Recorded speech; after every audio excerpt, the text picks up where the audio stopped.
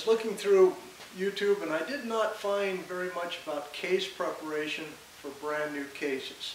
Now these are not cases that have been fired. These are brand new right out of the bag. They generally come about 50 to a bag. You can pretty much buy them in any store that has reloading equipment. One of the things I found about new cases is they still have to be sized. The case mouth has to be prepared for the bullet.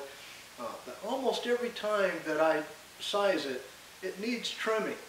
So I'm going to walk you through that process. Hopefully this is a simple tutorial for you. Let's get started. First of all, you're going to need some basic tools. Some of them you're only going to have to use one time for the case.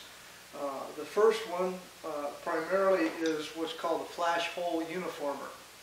It's got a little tool, a little drill bit on the end. You simply fish it through the case, kind of find the hole where the primer pocket to the flash hole is, twist it a few times. You'll actually feel sometimes that there is some brass in there. Twist it and knock it out. The second one is a primer pocket uniformer. Yes, even though it's a brand new case, all the primer pockets are not the same. So a uniformer makes a quick, easy cutting tool to make sure that your primer pocket is uniform from one case to the next. Next thing, you'll need a little bit of lube. I apply it lightly to the outside. I put a little bit inside the case mouth because the resistance on the press is going to come from the expander ball that's going to size your case mouth to accept a new bullet.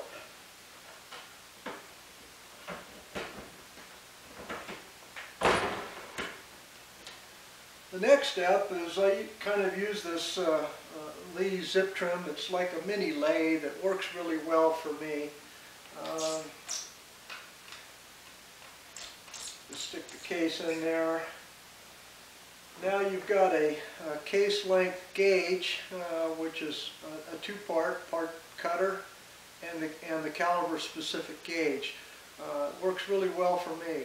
Again, you just fit this right down the case mouth. Pull on the string and look at that. It's cutting quite a bit off right off the bat. Okay, the next tool that you will need is a chamfer and chamfer for the outside and the inside of the case that you just cut, kind of taking the burrs off of there.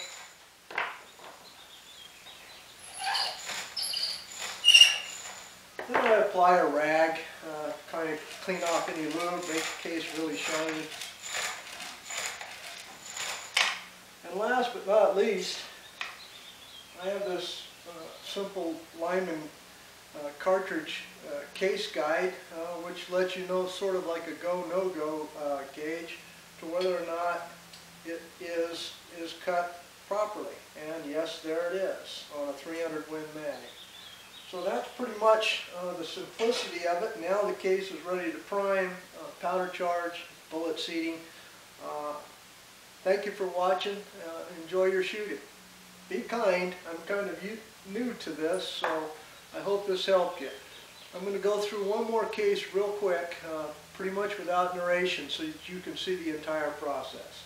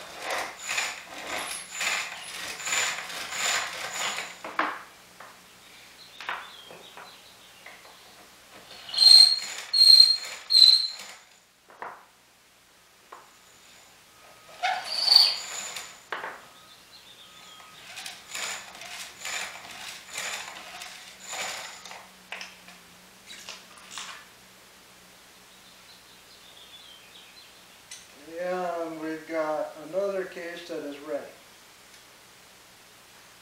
Thank you for watching. Have a nice day.